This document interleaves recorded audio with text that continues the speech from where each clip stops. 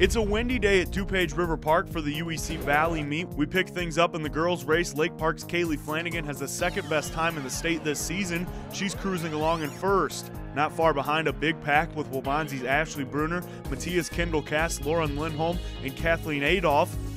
At the finish, Flanagan runs away with it with a 17:24. Bruner second, 18:11. Cass and Lindholm take third and fourth. Lake Park takes the team title with 47 points. Matthias second, Nequa third. I definitely wanted to beat my place from last year, which was third. I knew the competition for second place was going to be pretty rough. There's a lot of good other runners from other schools that have been running with me all season. On to the boys' race. Nequa's Mark Derrick leading the pack with Taylor Soltis on his shoulder. Matthias Joe and Matt Stewart there as well. At the finish, Derrick separates himself and finishes first with a 14:59. Joe Stewart second, 15:07. Soltis third, 10 seconds later. The Wildcats placed 6 runners in the top 12 to make it 6 conference titles in a row. Warriors take third, Mattia fourth. We came in here having the expectation we're gonna take the title. That was the goal of coming in.